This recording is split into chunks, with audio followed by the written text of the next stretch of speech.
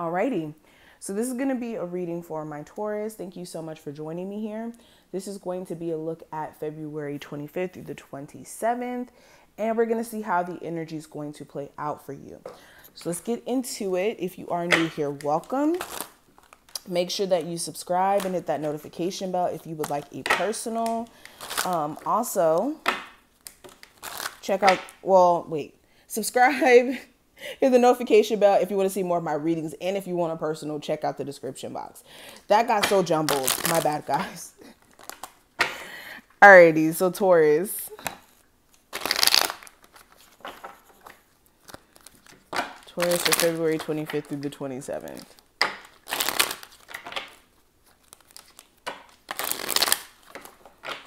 Okay, so overall energy, we do have the Three of Swords. Your current energy, we do have the Empress. The challenge is the King of Cups. Advice from your spirit guides is the Wheel of Fortune. What you need to watch out for during this time frame is the Hangman in reverse. And then the outcome is the Nine of Wands. Taurus for February 25th through the 27th. Oh, hold on. Okay. All right, and the card that we have is Protection. Alrighty, so let's go ahead and discuss the cards that we have here. So the first one I want to address is the overall energy, represented by the Three of Swords. And with this being in that position, this is you guys possibly harboring on some sort of disappointment. This could be somebody disappointing you by not like following through with a plan to pay you back your money or something like that if they did borrow it. Or disappointment in terms of your partner not getting their act together or being consistent in their efforts. Three of Swords, this is like, yeah, you getting into this energy of just like focusing on things that you had certain expectations for that didn't completely pan out the way that you would have thought. And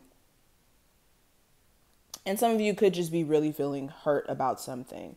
What is this Three of Swords about? Yeah, for some of you, this Three of Swords is the fact that you guys have been in a relationship with someone for so long. And you would think at this point that you guys would know each other's love language by now or have an understanding of what the connection needs for it to work. And it feels like you almost have to start at square one to rebuild and to repair. Some of you also financially, you could be feeling like things are just not moving as fast as you would like it to. Or it's like you get money and then you may have to shell it out just right after. And this may be like kind of stressing you out. Now, when it comes to your current energy, I have the Empress, which is good. This is you guys thinking of a master plan to make more money, especially if you are a mother. The Empress card also, this is you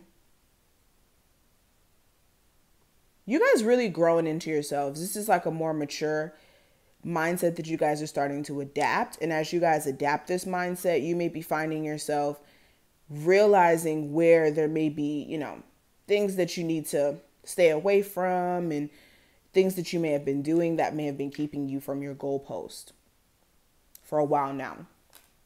Some of you guys also during this time frame may be having to do something with your child, like go to the doctors or something like that. Something about ear. I don't know what that has to do with anything, like ear infection or something. I don't know. But also I see that there may be something coming up about either your mother or a mother. This could be like you dating somebody who has children and the mother of their child becomes like difficult or something. But anywho, the challenge is the Queen of Cups. So this could be a Cancer, Pisces, or Scorpio. Doesn't have to be, but this could also be somebody just being really emotional, or not emotional per se, where like they're expressing it, but having feelings and emotions that they're kind of like bottling up and not being vocal about. So this could be you feeling some sort of way, keeping it in though, or dealing with somebody who's acting this way. Now, the advice here is the Wheel of Fortune. So the advice here is to understand that you guys are shifting into a more favorable cycle of energy. This is like you guys already kind of going through the struggle and not really being in that cycle anymore, but needing to understand, like I said, that you guys are shifting into a more favorable time. So use this energy to your advantage. And also make sure that you guys are coming to reality in terms of what makes sense for you, in terms of dating and your finances. Now, when it comes to what I see for what you need to watch out for during this time frame with the Hangman in reverse, this is just your perspective. Hangman upright, this is like having the wrong perspective. With this being in reverse, this is like seeing things from the correct view finally. So yeah, this is also getting out of this energy of being stuck, feeling stagnant. So what you guys need to make sure you're not doing is being in the stagnant energy. Now, the last card, the Nine of Wands representing the outcome.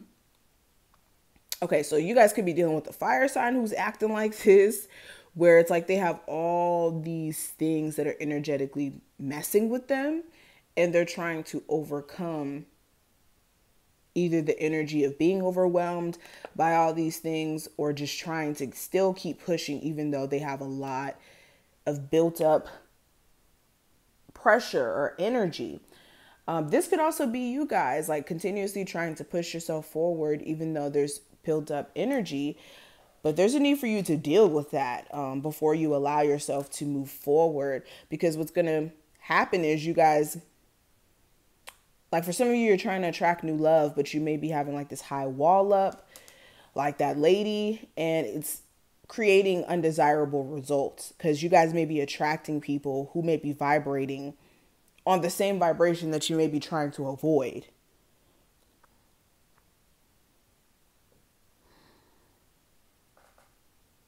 Yeah, so you guys need to be careful with this energy. It's all about the way that you guys perceive things around you.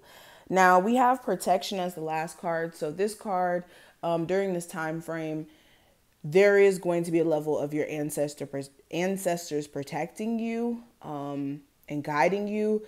But also during this time frame, a piece of advice is to make sure you guys are possibly doing a spiritual bath. This will help really cleanse your aura and help you feel renewed.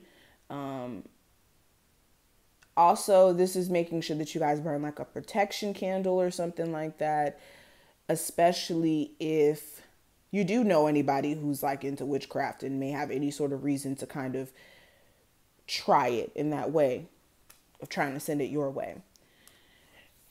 But with this protection card, this is also telling you guys to make sure that you're protecting your energy and that you don't just have a whole bunch of people who have bad intentions or bad energy to be around you, and also being cautious of what you take in that may be causing you to like second guess yourself or have thrown off thought patterns. Excuse me. But I'm going to stop right here. Thank you so much for watching this. I hope that you did enjoy. If you did, thumbs the video up and subscribe. Check out the description if you would like a personal, and I will see you in the next one.